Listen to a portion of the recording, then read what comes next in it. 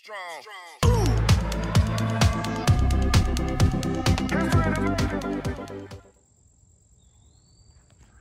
What we're going to do today is compare two paint strippers. One is the citrus strip, and I'm going to put it on the Cuda back fender panel here. The other is Back to Nature Aqua Strip, which is really a boat stripper, but also used on Corvettes that have fiberglass. So we're going to compare these two and see which one is worth the time and money. So stay tuned. First thing I'm going to do is just give this panel a scuff with some 180 grit sandpaper. This will give it a little bit of a tooth for the stripper to work.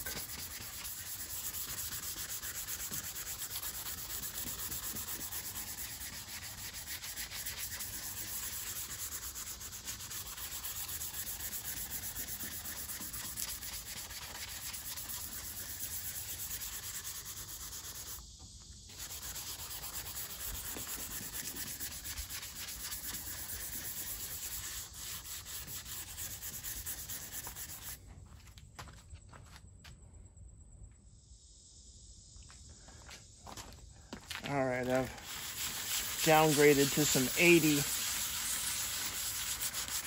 to give a better bite into this paint.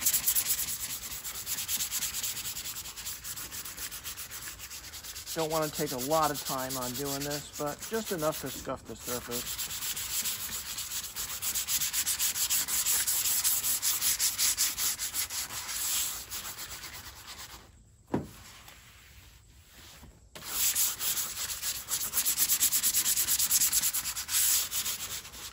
I can see there's some good scoring.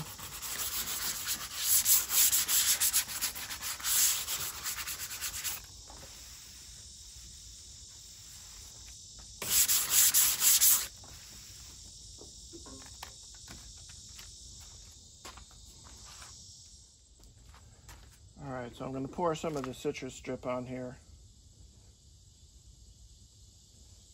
There's two keys to using this that seem to yield better results. One is that you use enough of this stuff, and two, it needs to be warm enough. I find this stuff works best between 75 and 85 degrees in indirect sunlight.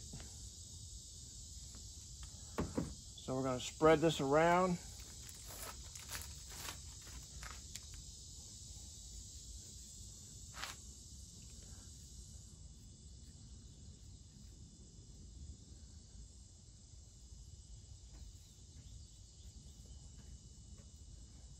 Evaluate it whether we have enough or not. I'm barely just letting the brush touch the stripping solution. I don't want it in the brush, I want it on the car.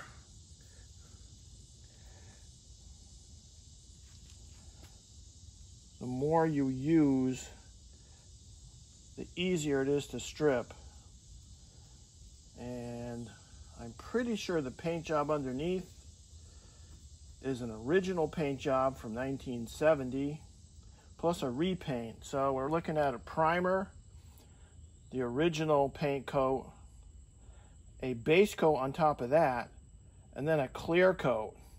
So we're looking to remove, what's that, four layers? Now I found that if you're in a hurry, this is not the stuff you want, because I usually will give it 24, sometimes even 48 hours.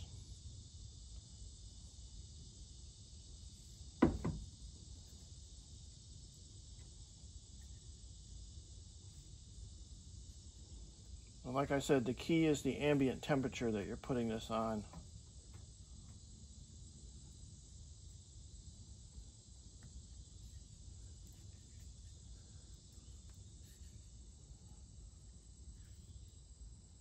and it's thin enough that I can use a brush to put it on. You'll see with the other stuff, I have to use a putty knife to put it on. But my understanding is that this is not safe for fiberglass, so don't use this on a Corvette. Now when I'm done, I put it in this bag, zip it. You can see it keeps it airtight and brush never dries out. So we can reuse that. Now I'm going to go to the other side.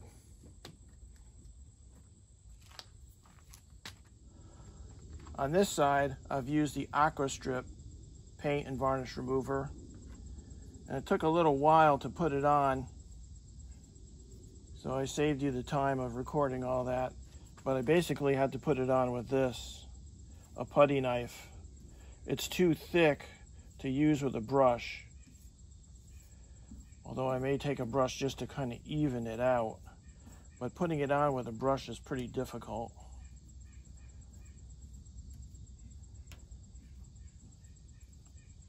Again, the key to success on this is the amount you use.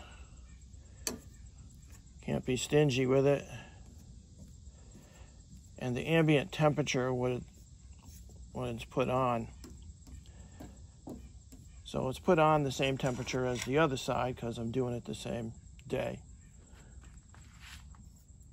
So we'll let this sit 24 hours, and then we'll see and compare the results. See which is better for your money. Again, this is a stripper that takes time to work, unlike the aircraft stripper that's popular for stripping car paint. This usually takes about 24 up to 48 hours. But you want to make sure that you don't let the solution actually dry. You want it still wet when you remove it. But it does take a long time to dry out. All right, we'll be back soon and we'll see what happens.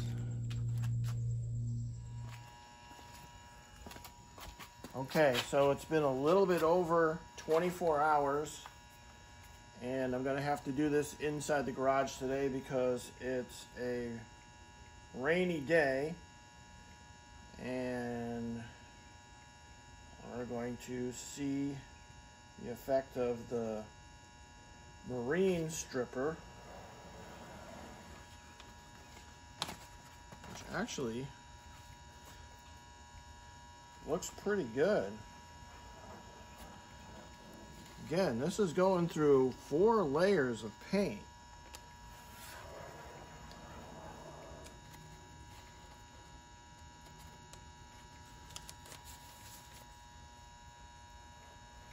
This has been on for 24, 25 hours, roughly 75 degrees. And it has done a very good job. Almost made it down to the primer. It's made it down to the primer in some spots.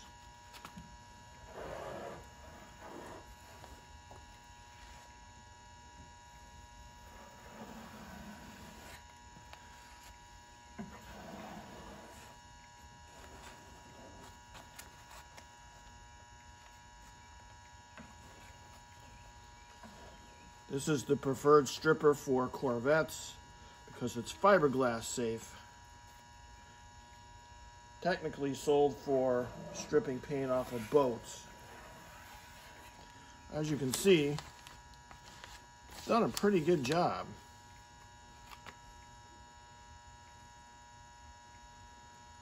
So, I'll just work a little bit more on it, and then we'll go over to the citrus strip side and we'll see how that fared.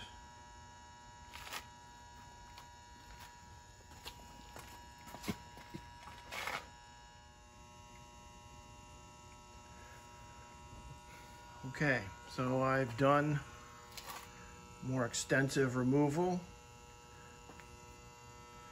with a artist palette knife on the left, and I've also been using, as you saw, the putty knife too. So it did a very, very good job. Now I've used this stuff in the springtime here in Connecticut when the ambient temperature was on the cooler side, and it didn't do as good of a job. So it seems that the usage temperature in the 70s and lower 80s is really the key to making this stuff work really good. And make sure you don't leave it or apply it in direct sunlight so it dries out, because you still want it in the liquid form, in the gelatinous form, I guess, when you remove it. So did a great job. I mean, I could really get in there and scrape away right down to the metal, but I'm very happy with the results. And this is with the Back to Nature Aqua Strip paint and varnish remover, safe for fiberglass. All right, we'll move on to the other side, to the citrus strip, and let's see how that does.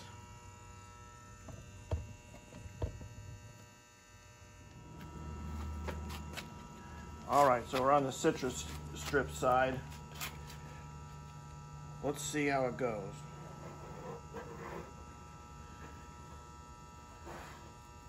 Well, looks like the citrus strip didn't make it down as far.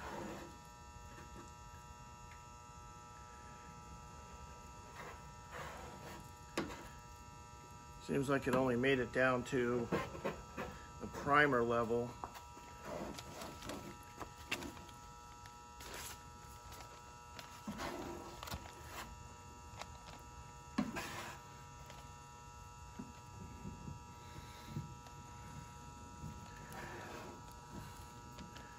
Some parts of it seem to have dried.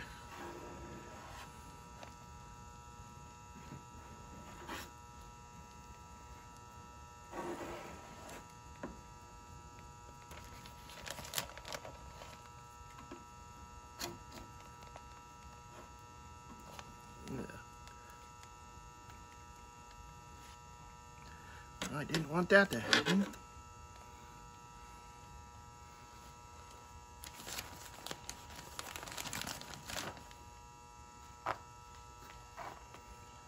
All right, I'm going to strip more. Get that off my taillight before that becomes a problem. As you can see, it's a little tougher to remove.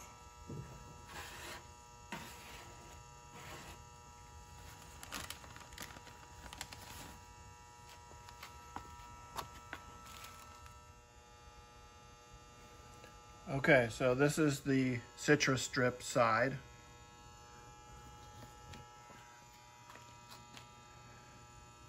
And you can see it did a very good job after I spent about 5 to 10 minutes doing some detailed scraping.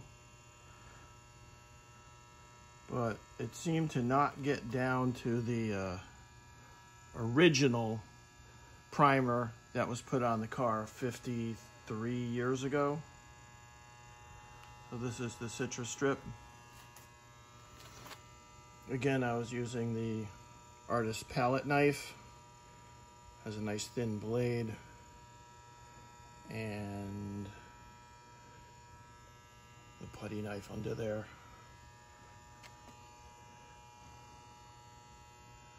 But I'm calling it for the winner to be the Aqua Strip. It seemed to come off easier, seemed to take more off, and doing the subsequent scraping was easier. It also has the advantage of being able to be safely applied on fiberglass. And it also has the advantage of clinging better to vertical surfaces. Whereas the citrus strip, it'll cling, but most of it drools down. because it's a lot more syrupy in consistency. So there you have it. I would say that's the winner.